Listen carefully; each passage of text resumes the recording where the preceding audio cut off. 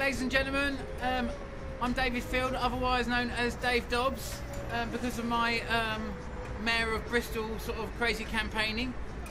Here we are in the bear pit. This is a, well, let me just quickly show you around the bear pit so you can see what's going on.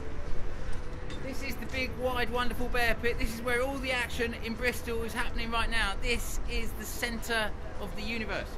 So, okay, so just in the space here, this is a PRSC space, People's Republic of Stokes-Croft, that is. Right now we are displaying Chris Hopewell's work, mostly, although we have got one piece from another artist called Seppa. These two pieces were done down here, sitting below Little King, Ryan down here, who's one of our candidates for the birthday parties, but we're going to speak to him in a very quick moment. So, okay, coming over to here,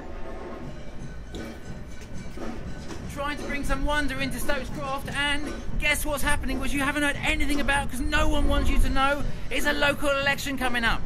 A local election. What happens in local election is we are all bored out of the arena. So we are trying to bring some colour into the whole thing, and the way we're doing that is by doing a performance-based political party. So here we have, are you bored, disillusioned, fecked off, and generally sick and tired of politics? Well, we're doing political skills workshops. You can do baby kissing workshops, money manipulation, duplicity, lying, deceitfulness. It's the birthday party, it's at the Looking Glass. It's next Wednesday, Wednesday the 20th, Wednesday the 27th and April the 3rd. So with all the next Wednesdays, apart from this one, we're going to be getting the candidates together to do a performance-based political party.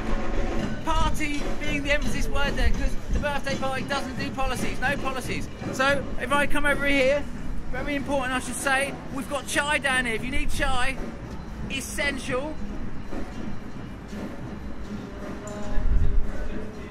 And a copy of my book, that's also essential. But most importantly, sorry, did I get that in there?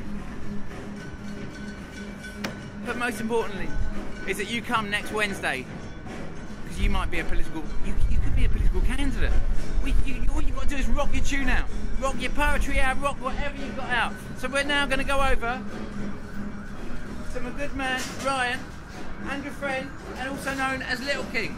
Can you give us a line, please? Anything. Can you say some words of wisdom? Come closer to the microphone, or you come closer, unless you're comfortable there. Come.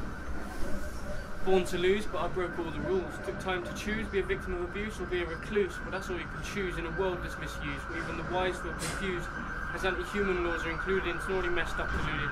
Unnecessary system of capitalistic consuming, no need for assuming or jump into a conclusion, because you'll learn if you study this burden the world is facing is uncertain. But is this our final curtain? Was humanity always supposed to strangle itself to death without learning while the fossil fuel's still burning? What's the use of earning? If there's no collective, I'm hurting.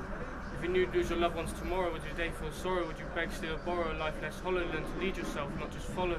Would you quit acting shallow, knowing that materialism's not the answer? My bro tells me not to be a martyr and to stack money to live happily ever after. I burst out into laughter, happily live through disaster. How would a monetary system work? We need to just barter, learn to love and respect each other and work harder. And when I say work harder, I don't mean doing a 9 to 5 faster, I mean getting back to nature. Less bar charts in car parks, more star charts in public parks. But where to start? Most are so caught up in this fast-paced modern living that they fail to see the beauty in the world they've been given. So they diss it, dismiss it, mock and abuse it, call anyone who chooses to defend it a loser, a hippie or stupid. We've got David Attenborough in HD television showing us that nature and each other of our vision. Some of these human beings become nothing more than domesticated felines that lack emotional feelings. Am I the only one seeing this? I remember there was this one kid in school who didn't have a TV. We all laughed at him, you see, but 10 years on I respect him. What a G. I have mine switched off a year now, my mind's becoming free. I'm no longer apathetic. So what do you think I'm going to do with the money when I get it? I've had many deep debates with the elders about the state of my generation. I've come to the conclusion it's the lack of any real education. I don't believe I'm a god or a king, I'm a human being becoming a man. You must understand, it's just a me, be happy being, to lust for some land so food can be appearing. How I must be dreaming, the dramatic difference between the rich and the poor has left me seething, but now I understand poverty can be easily changed. So I'm left disbelieving this illusion and game. I think they call it a name monopoly and the bankers cheating. So why do I feel so empowered by fasting, going without for 1 month now? I said not much eating. I will tell you how, but for now, just give me a sign.